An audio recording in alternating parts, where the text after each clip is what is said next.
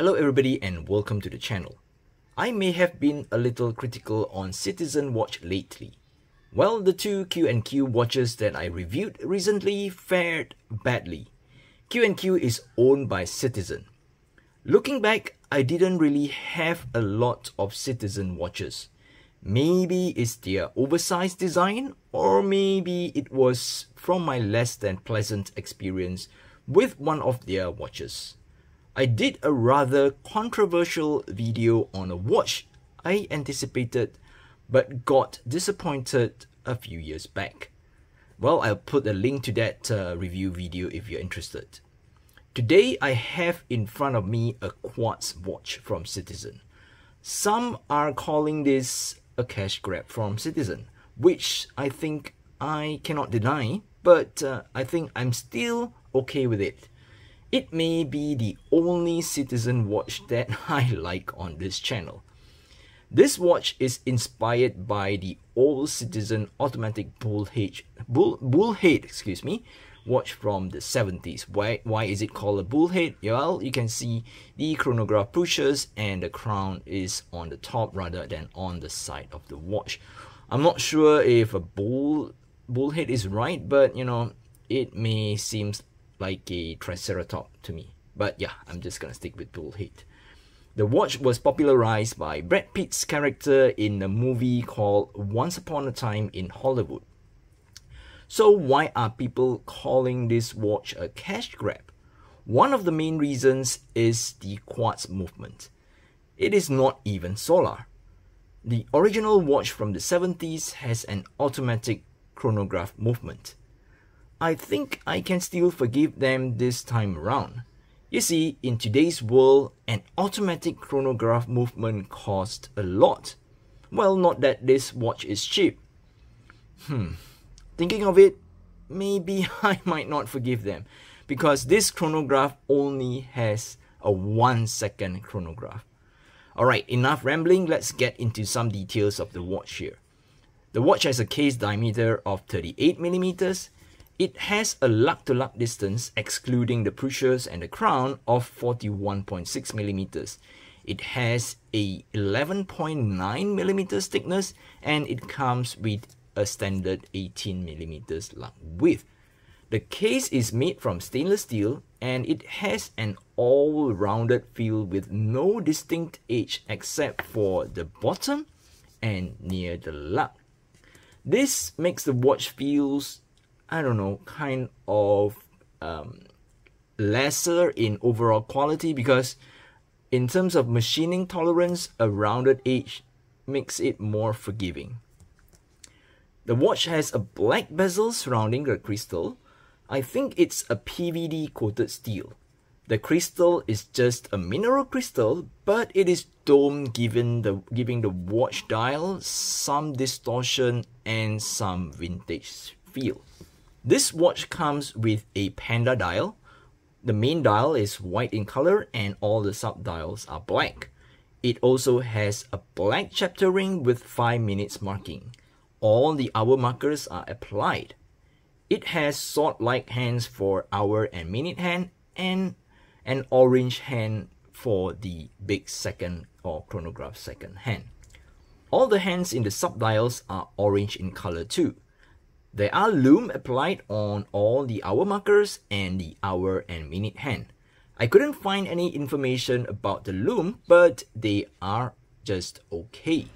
Alright, so this is how the lume looks like on the watch. So it's not really dark in here, but as you can see, the lume, I think they are pretty okay, and I believe you should be able to read the time even though when it is really dark. Breaking the dial is a date window near the 5 o'clock marker.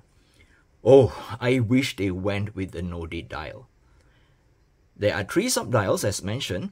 The first at 3 is a running second hand. The sub-dial at 6 is a chronograph hour, and the sub-dial at 9 is a chronograph minute. Yep, you can measure up to 12 hours using the chronograph function of this watch. Operating the chronograph is similar to operating a regular chronograph watch.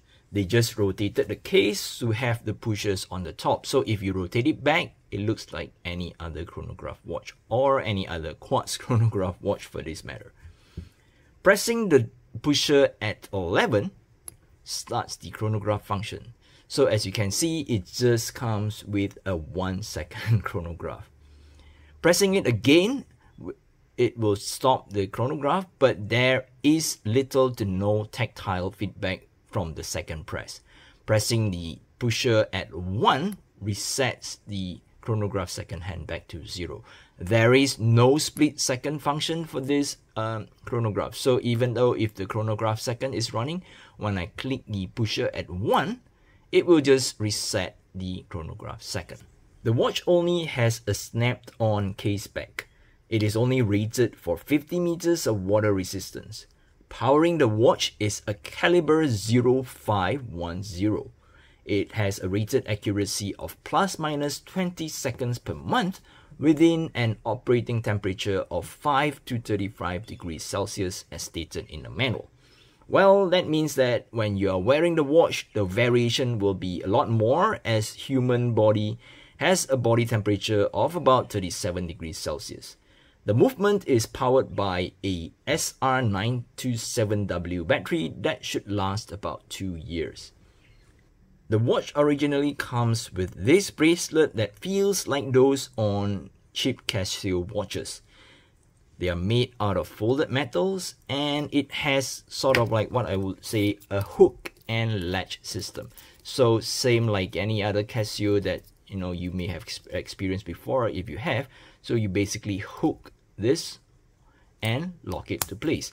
Well, there is an extra fold over buckle for that safety measure. Due to the small case diameter and the very short lug-to-lug distance, the watch actually wears quite good on my small 6-inch or 15.2 centimeters wrist. On the overall, if you go through all the specs of this watch and its retail price, the watch is kind of a joke. Well, I got some discount for this watch, but it's still pricey given all the trashy specs.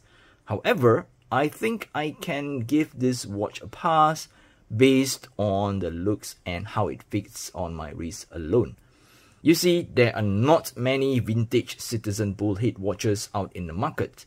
Even if there is, it may cost an arm and a leg.